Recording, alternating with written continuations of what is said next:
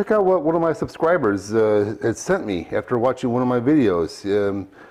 Bobby over at Sue Pyro put his link on the screen and down in the description down below, but he saw my magnetic stir plate video I'd done a short while back showing my magnetic stir plate in action and how I use it to make a yeast starter.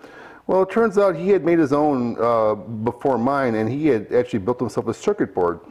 And he graciously and very generously offered to make one for me and send me it and all the parts required for it. So this is what I got here. I got a package in the mail with a circuit board with my name on it. I'll probably zoom in there. You can see that here, probably closer when I zoom in.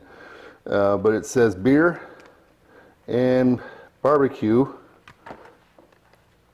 by Larry, right there. Look at that. That's amazing.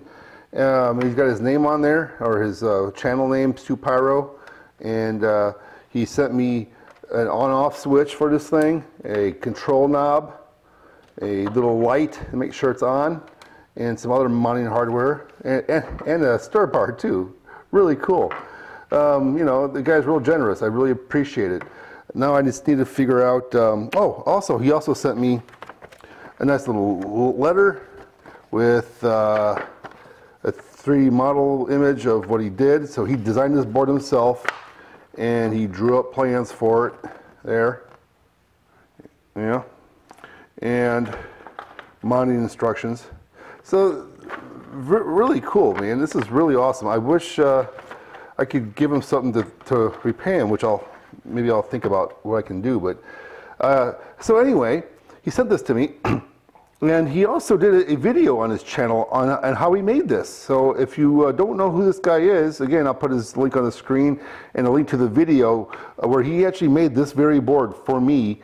And I'll link to that. It was actually a pretty cool process, and it looked to me like very time consuming, so I really am really grateful for him doing this to me. This is really cool that I had one of my viewers or subscribers actually send me something like this. So cool. This has never happened before where I got something like this from a viewer. So this is really cool. I am really excited. Now I need to figure out how to retrofit this into my existing box here. Right, you guys remember this box, right? With the fan and everything in there. So I'm going to have to mount this thing in here. Not a big deal. I'll figure out a way. You know, where there's a will, there's a way, and there is definitely a will.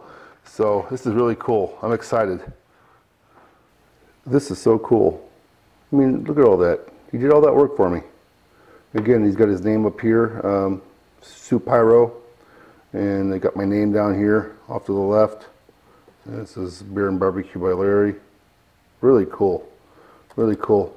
Got a little plug-in jack there, a little pinouts here. You got a couple pinouts here and pinouts over here. And you know, he's got to go in through the back and through the front again, and some wires to connect. So boy, this is cool. This is really neat. And he's even got a marked LED, okay, switch, and then the input that you can, you know, for the power range. And it's really neat, man. Really cool. I spent some time putting all the parts into my existing box, and I had to drill some holes and spot face some areas because of the wall thicknesses and the parts that I had to work with. But as you can see, here it is now. So I have a on-off switch here, a control knob in the middle, and a power light on. So I can turn on the power here, for example, and the little light came on here. And there's a bit of a humming sound in the background. I can turn the control knob up, and hopefully it'll start moving the fan. And it's pretty cool. So let's take a look inside.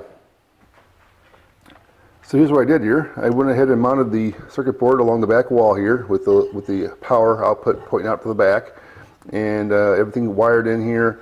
The control knobs are down here, the PWM. And the switch, everything all wired and all tied nicely together, and it looks pretty cool. On the back side is the switch with the little jack that goes to my power supply up against the wall off camera here. Same power supply I used in my previous videos, and it's pretty cool, you know. So I can turn this thing on. Let's see, turn it on here. Turn it up. I get the fan moving. Here, I'll zoom out here. So there we go. So the fan's going. I can just turn the knob on and off, up and down. Pretty cool. So let's put a Erlenmeyer flask of water on here and see how it behaves. Another thing I did, this is a minor upgrade, is I put on some rubber feet on here, partly because my mounting screws for the PCB underneath kind of were protruding and making this box not sit completely flush on the table, and the rubber legs also keep it kind of steady and from moving around while it's vibrating and shaking all night.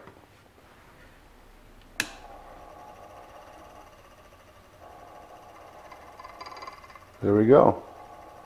It's going, and I can fine tune it with the knob down here. The very small adjustment, it's pretty sensitive, so just a very slight amount of movement will actually adjust the speed, which is good. I like the fine tuning control.